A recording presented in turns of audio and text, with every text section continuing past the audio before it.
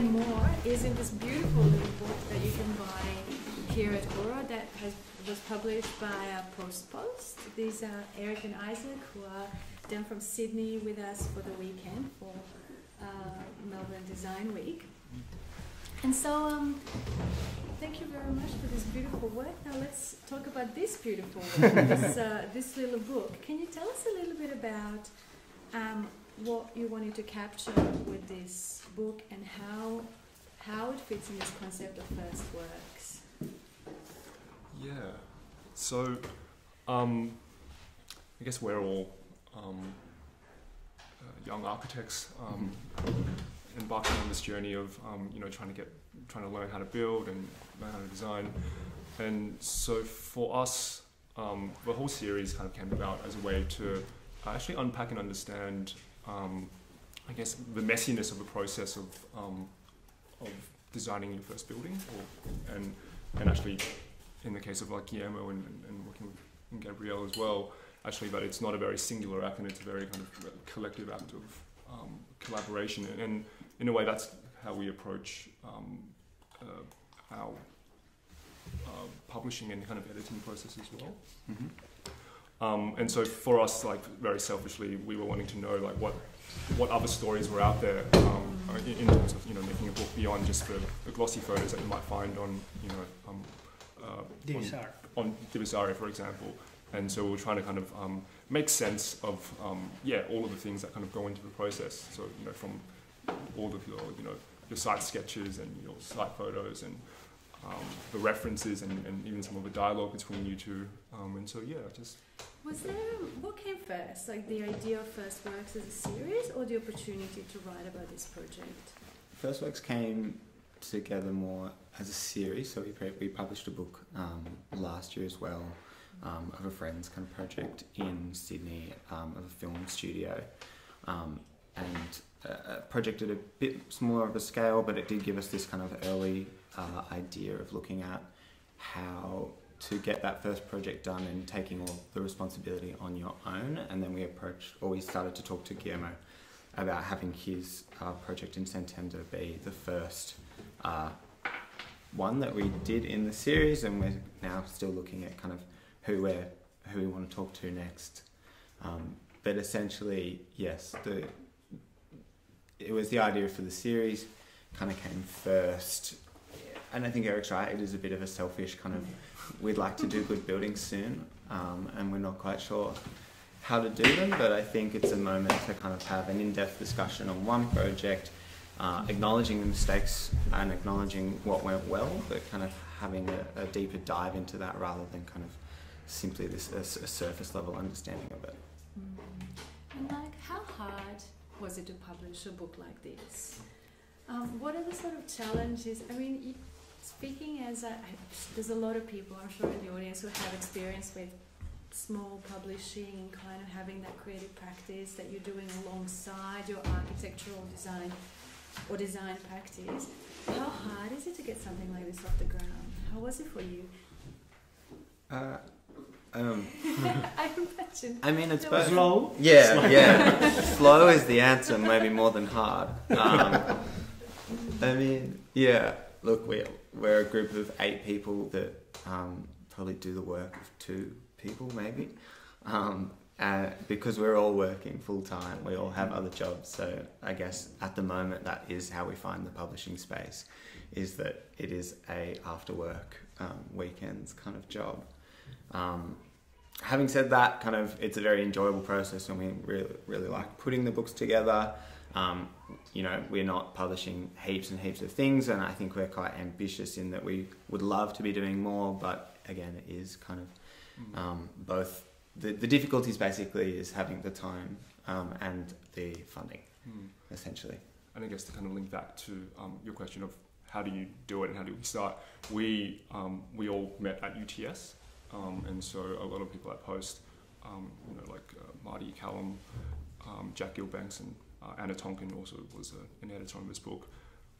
We had a somewhat working relationship prior to starting Post, but then we thought, maybe it's a good way to kind of continue to work with each other and collaborate. And and also teaching and working with Guillermo as well, we were able to kind of use, I guess, the support of UTS and institutions like UTS to then fund, but then also to then support and give different kind of avenues. But not any longer. Not any longer. I'm not there anymore. Yeah. Yeah. This is now you've achieved glory. No, I think for me the story is a bit more messy on the series because I wanted to do a book, and I think it was both opportunistic and I was already talking to Samson a little bit, and I think it's funny that. But I would like to do this with you guys, but I think you were all very clear. We don't want to do a one-off of another of your things. And then you came up with a nice idea. Okay, we want to do a series of first works. I think that back and forth is also nice. Like I think, and then you can own it. I think that is like the series, and that is never so clear. And I think that Hannah Pond was on that. Like, it's a bit opportunistic in a way, but I think publishing always is a little bit like that. If there is an opportunity, because it's so hard, guys. You don't have the continuity for the series or for the things, so I think many of the times you work on that, opportunities for a dialogue or opportunities for a good project or something like that, which I think is good. Yeah, I think in a certain sense it's amazing to even see something like this come published because there's so much effort and so much passion behind a work like this. I remember once reading an interview with an actor who was talking about the director Sofia Coppola and said, I admire film directors so much because no one needs another movie. No one is ever going to say, oh, we need a film. And it's a little bit like that with doing a creative publishing. Like no one is ever going to say, oh, this is required. You're always kind of really fueling it with passion. And tell us a little bit about what you think is the value of this kind of publishing. Maybe what is, for you as an architect, what is the value of having a book like this? And also for you as publishers, what do you think is really, how do we contribute to design practice with? For us personally, I think we wanted to explain the book different to, it's in a couple of magazines, but we know that if we have a conversation with them, the reading of it will be not ours, which I think we enjoy also that there is a second reading or it's both ours and theirs. And also it allows to have a different reading of the thing. There are documents that will never be published by a standard publisher, or there are stories, and we could also come together, like invite people to write about it, like the artist or my former boss. And I think that's also like it's an opportunity to tell a story of a building slightly different. And as they mentioned, it's a collaborative project with my father and her partner, my brother and me, and then the misreading of the project with them. And I think that's also part of because it's been featured in awards and it's been featured in other things, but we want it and we'll do a lot of books and we like books, so it was very strange that I spent so much time doing books and not doing a book of the first work that we actually finished. So at some point it almost was forced. I needed to do it personally. Because we do 5 books a year and it was very strange not to do one on something that we were also proud of. So, but it needed to be with the right people or the right connection to be able to explain. Otherwise we would have self-published, but I think it would have been worse. And I think it's nice to be part of a series also. And I guess also like for us personally, I think the book in a way is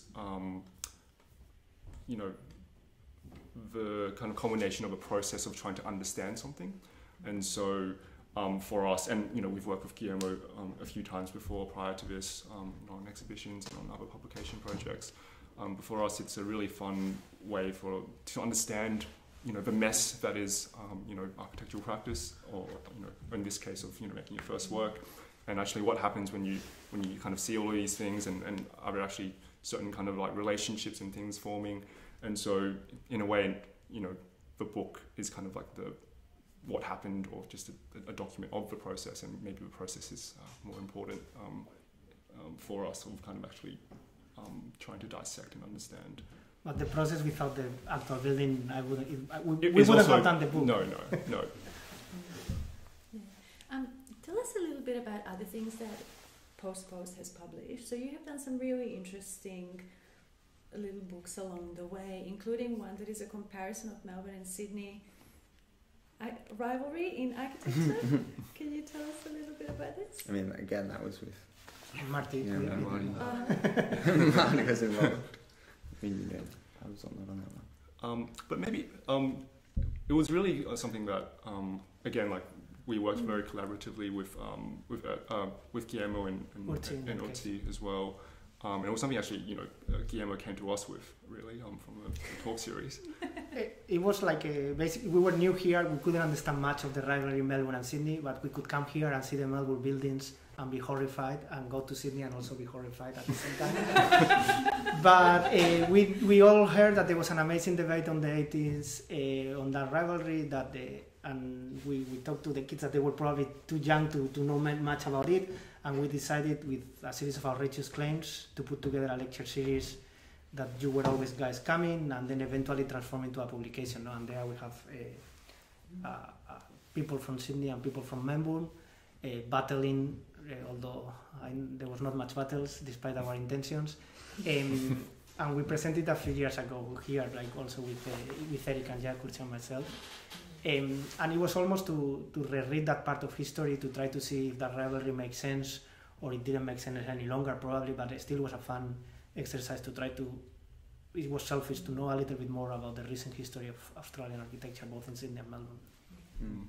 And I think it set up a kind of a framework that Post is kind of interested in moving forwards. A lot of the books we've done all have at least something to do with an Australian context in a way.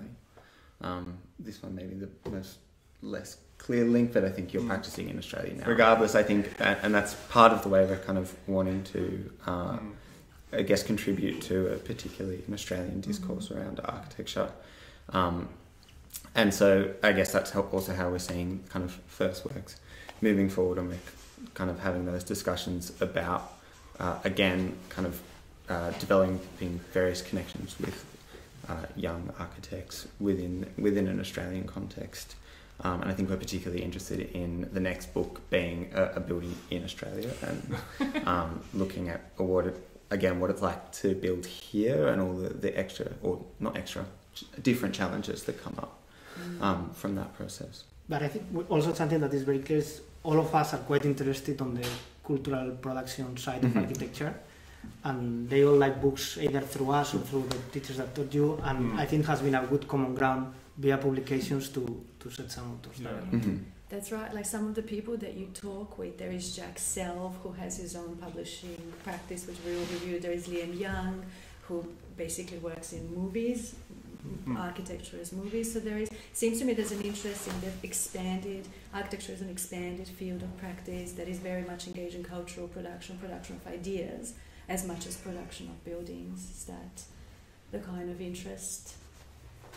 Yeah, I think at least my experience, and I think you're the same, kind of these ideas or Post started vaguely emerging around the time we were in masters at university. Very, very interested in all of that kind of excess cultural production around architecture, but not really seeing a clear place for it, or how we might kind of engage with it in such a direct way. And I guess this was kind of born out of a moment of just, I guess, being particularly interested. You used to say on your website that you were on the periphery of architecture, and I think this is architecture itself, and the cultural production, I think, has been always part of architecture, and I think that's slightly different. I think it's good from us or between. Probably now you are more aligned to what I'd say. But I think when you were students, you were more on the periphery of architecture.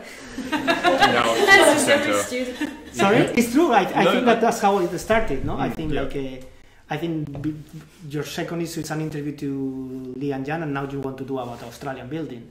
I think that things changes, which is normal also, like your interest, your things. I'm going to open up to the audience. Is there any questions for our guests about architectural publishing, about moving into practice, about first works, about publishing about first works?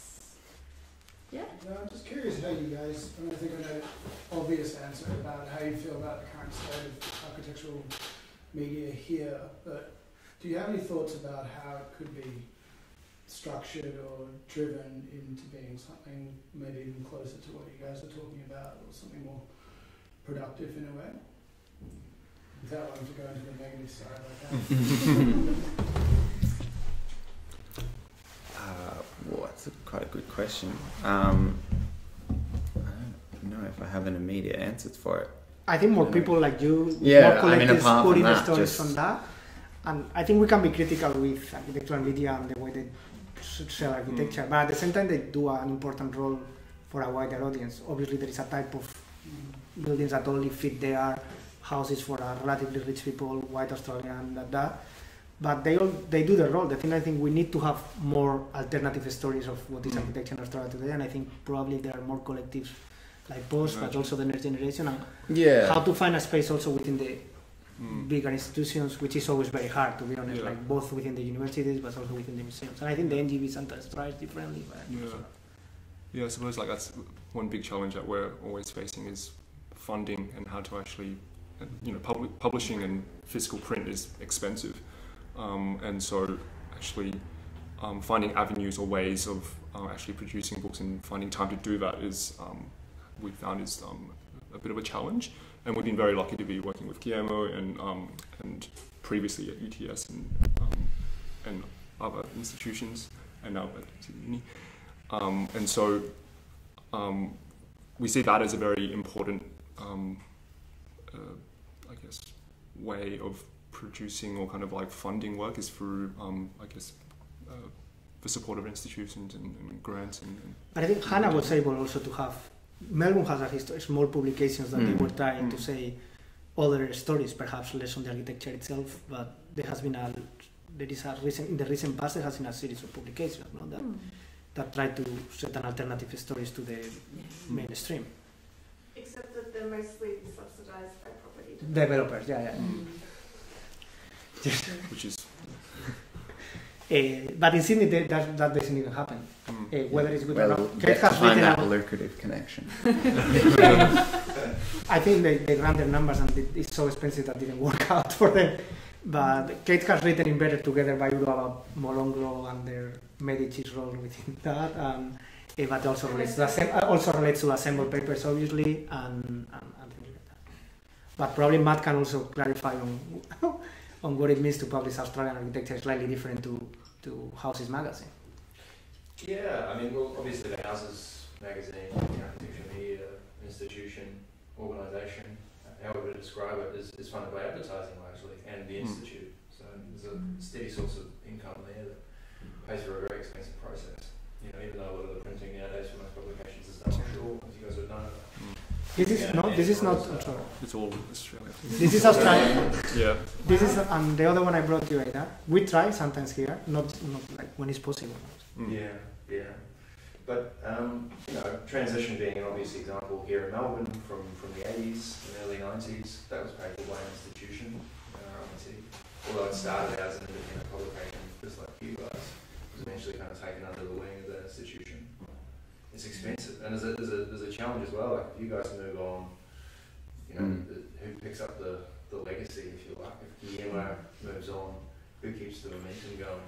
There's that institutional memory that the small team doesn't necessarily have, particularly if they're struggling for funding. Well, I think that's what your constant challenge, no? Who Yeah. takes care of this when somebody comes here, when somebody moves away, and how to keep at least one project that keeps alive the project, no? Yeah. But I think also we need to be optimistic. Also, like there are a series of student-run journals coming from most of the schools in Australia that are trying to have a like Paradise journal from former students of UTS, Circa journal by the University of Sydney. Once I think Melbourne has the two, both Melbourne. Whether they are better or worse, and I have my opinions, but there is an interest in publication and there is an interest on the cultural side of it. The Brisbane one, Barbara Journal, is also interesting. So there are a bunch of them trying to all round. Again, very difficult to keep the momentum when the generation graduates, or how they can give it continuity outside the institution without the support of that. But I don't know. Are you going to announce the next one? No. I thought it was time to. No. We haven't Or are you come to accepting? the official agreement, so we're not saying any names. Are you accepting being pitched or not? Like Wait, what? pitches from the audience, like. Yeah. If anyone, I was going to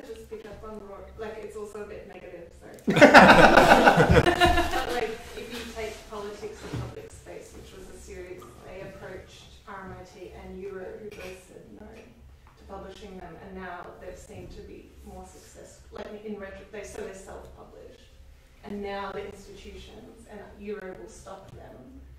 You know, so it's almost like the risk has to be taken by these guys, because the institutions or larger publishers won't take that risk. So, like, you'll publish a lot of Leon Van Straat kind of, you know, not like. It's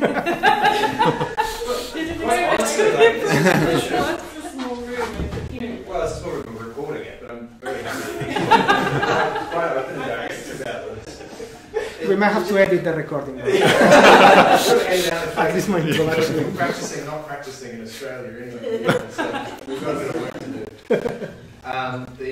The reality is, it's just a case of follow the money. Like, it's expensive to publish, as you guys know. We're a commercial, we need to pay salaries. We don't have an institution backing us. So every time we do a book, we go door knocking, we raise funds for it. The money comes from an institution generally, it comes from the practice. If we can't get that money through an arts grant or otherwise, the book, the audience here and the likelihood of selling 3,000 copies of something is almost zip. You know, you, especially if that thing is not a coffee table book that's in the mode of the house's publication or what have you. It's just not the market for it. But I think that market is also constructed, and I think we need to be things like that. Probably more. I think it's everybody's responsibility, you know, the publisher, us as within the institutions or young publishing houses. And I think we need to be optimistic. It's possible. We have done books like that. It's true that sometimes we have lost money. That's also true. Not lost of the time. It's not barely always. At least we come even, and we are learning now how to make a little bit. Yeah. But I understand it's different constraints of a commercial publisher. But yeah, like the politics of public space is clear. But now they are fundraising up to 25 grand, no? For yeah, no, now everyone's on board. But yeah, and it'll probably do the same for you guys. No, they wish. Fingers crossed. They operate at a much smaller scale than that, I think. But on that one, they have been very good with the marketing, and they have been doing a lot of work on set. They have been able to mix a bunch of big names with more locals. They have been, I think there's a group of them that they also target different institutions. They have been like, I don't know, from far, I don't know exactly. Well, it's because like one of them knew Manic Distributors. So which is the one bookshop by the world. Yeah, that's right. Well, I might be wrong about this, but I think that's because I put them in touch. I vaguely think that's the case. And the reason for that is I just knew that those guys didn't need us. Like, they could do the job without us. And for us to step in, we would end up having to take a cut just to cover our own costs. That was more than their costs of production. You know, the chance of actually recouping their time and money and investment would have been significantly reduced. And it didn't make sense for them. We would have happily taken it on because I know that they've done such a great job with it. But it just in terms of the numbers, the economics, it didn't really make sense for either party. Maybe? Oh, sorry. Can I add one more question on that? Like, would it, from the perspective of the publishers and the architect involved, if there was a glossy ad in the back of that book for, say Inox, or Spain's finest producer of Inox, or white paint that covered Inox, would that, like, how would that relate to publishing for you or your work being displayed? Like, as an interesting question. If we were to say, how do you generate, how do you kind of, if you can't beat and join them sort of logic, but on your own terms, perhaps, is that a pathway of any interest? Or? It's hard to speak for the whole group, but for me, I think there's certain kind of practicalities that we might just have to engage with if we're going to increase the scale at all. At the moment, it operates pretty low print runs. I mean, we obviously I think we prefer the book without it. Obviously, and this one doesn't have it. And it's something we've talked about briefly, but haven't really gone down the line of pursuing it yet, just because we are operating it as like small print run. We don't get paid at all. Like, all the labour is free because we do it all in house. So it's literally paying for the printing is the large thing, and designers and contributors. At times, some have been able to kind of volunteer contributions as well. But yes, I think, I don't know, for me, I can't quite imagine how you would scale up without something like that. I'm not sure. But I think there are membership models, donors, and things like that are. I think in a book of this size, the advertising would be bad. Personally. No. Yeah, this size, yes. But I think other books can take it, and I think it's not. I think we also need to be careful that Australia thinks everything is for sale, and I think some things shouldn't be for sale. And I think perhaps these ones is better to keep them. But there are formats or there are other venues that I think it's fine. And projects we have done together, we have been fundraising. Yeah, well, we've had sponsors in some of our past publications, and that hasn't resulted in necessarily like a big ad, but there's acknowledgement of that in the colophon, and so that's something that we're definitely looking into and trying to explore. Where's the line of I guess editorial control, but then also whether it's just a glossy magazine with ads on the back, and so that's something that that's kind of Zach saying was trying to kind of navigate. Maybe if I can just add something from the perspective of someone who's worked for a publication funded by a developer. So one of the advantages of having money to spend is that you can really expand who you work with. So you're not just working with people who can afford to work for free, which to me was very important. To be able to work with people who actually needed to pay rent, who needed to feed themselves, families, and so on. So it is an important question. And I think this is the question that we're all kind of interested in, like, how do you find the money? How do we do this? How do we do books like these in a way that is really financially sustainable over the long term? Can I also add to that? So I worked for Sample Papers after Jana, and I come from a background working in mainstream media, so I just finished up a job with one of Australia's best publisher mainstream news organisations. Let me tell you, working for a developer, way better. Hands down, because I actually got paid what I deserved, and I could pay other people what they deserved as well. Which is a good feeling. It was a good feeling, and I think, because I've been in media for so long, and I've also worked, so I went to Columbia, and I was at the Journalism and Architecture School there, so I worked in New York media as well. And I think it's really interesting to what also the audience expects, which is, if you know that the people producing this work are getting paid fairly, and where that money is coming from, you will read it in a different way than traditional media that pretends that they can't guarantee any of that.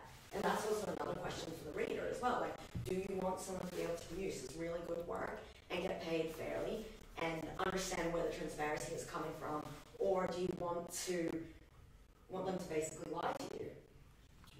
I would rather read a publication that has mainstream advertising that was funded by a developer any day. At least you know where they're coming from, is my perspective. Yeah, but I think it's just a very updated, modern version of capitalism that's become increasingly sophisticated, and the further we sort of feed that beast, the more we'll see the degradation of architecture as a commodity and everything that's happening in this country that's already sort of sucked over the last 20 years. Whereas if I read Houses magazine, I'm like, they're trying to sell me a tap, and I've got the sophistication to think that I'm not going to buy that tap. So it's like less insidious in my mind. Well, to be fair, so the organisation I was working for was partially funded by the Australian government. It was not agency. Well, but then in the end I had no money, and I couldn't actually, they couldn't afford to pay me to even leave my office. Yeah. And then I couldn't do journalism that I was doing. Yeah. Now, at this point, it is 11:30. The bookshop is officially open.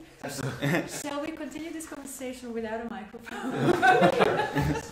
No, but I think please, can you join me in thanking guys here for a beautiful book and a beautiful presentation. Thank you for coming.